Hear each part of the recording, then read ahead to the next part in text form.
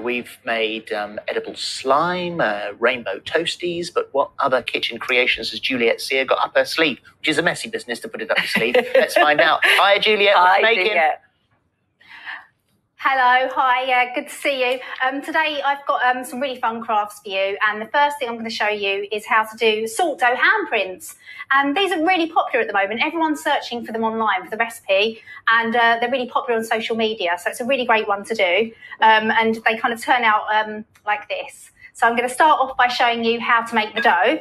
So in my bowl I've just got 300 grams of plain flour.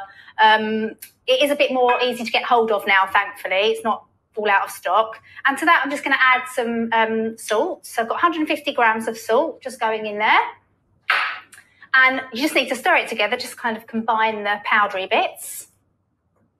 And then I'm just going to add 150 grams of tepid water, and then you just need to bring it together with a spoon, and this is going to create a really nice pliable dough, and it's great because you can use it for all sorts of things. We're going to do the handprints today, which are really popular, but you can also make models out of it, or do cut out letters and shapes. So there's loads of things you can do with it.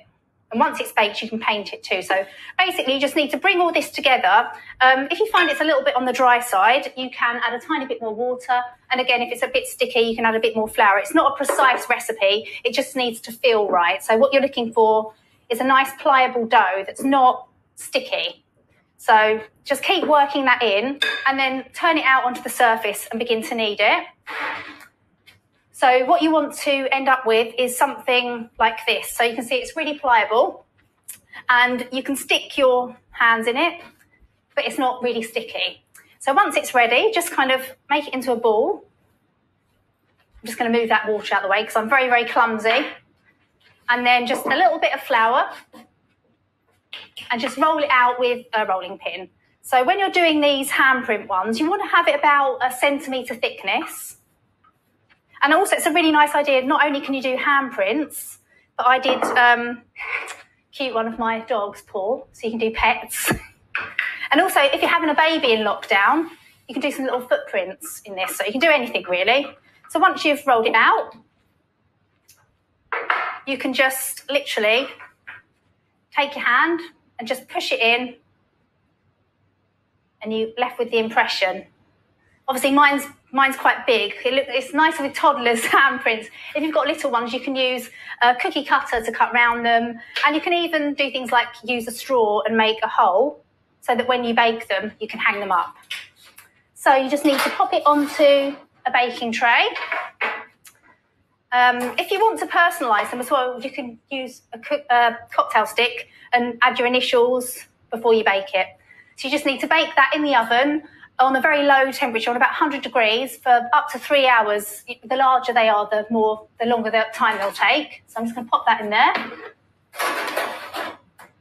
And you want them to become really nice and dry. So this is completely dried out, and you should be left with handprint like that. And now and it's so time once you to bake do all that, your Juliet, accessorising. does that just last forever, essentially? Does that just last for a really long time? It doesn't go off or anything? It doesn't go off, no. It lasts for ages. It will just last for years, really.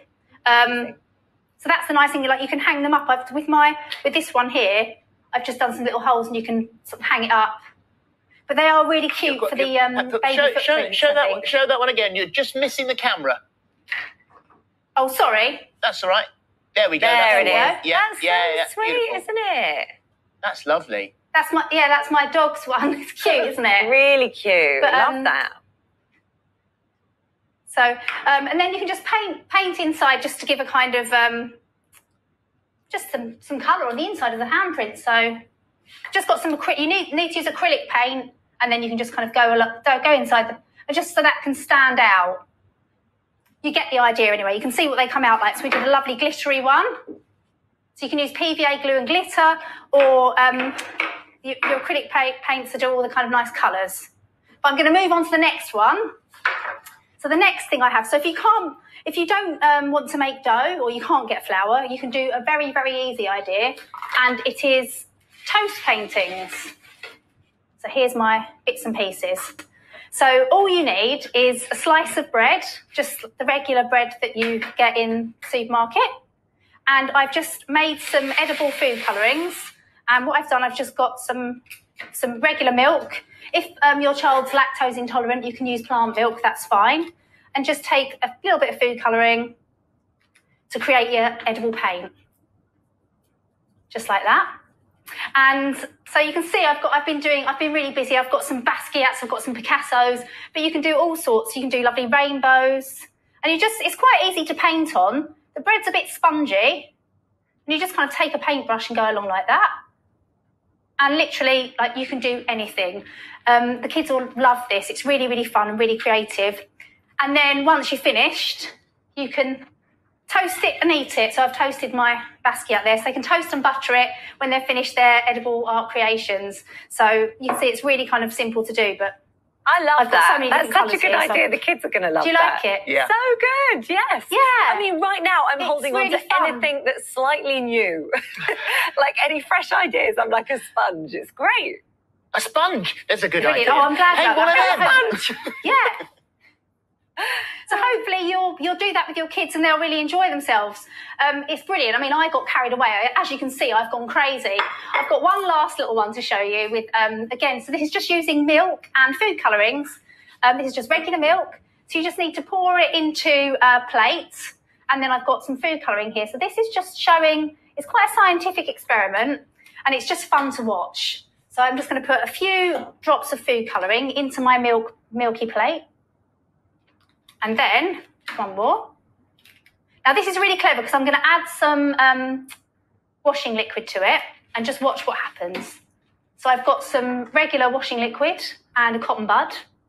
And so just get the kids to do this. So they just literally need to just touch it onto the food colouring. See what happens? It's like a kind of firework display. And what's happening with that is you can use the other end and just get the kids to kind of like play around with it. And that's actually, what's happening is that's displacing the proteins and the fats in the milk. So it's kind of just a really fun one to do with, just to watch really. It's just really love pretty. that. Great. That's so good. Well really done. Good. Thank you. Thank you. Thank you. I'm going to eat my toast now. Yeah, enjoy. Excellent. My Basquiat toast. Bye. See you later. Thank you very much. Bye-bye.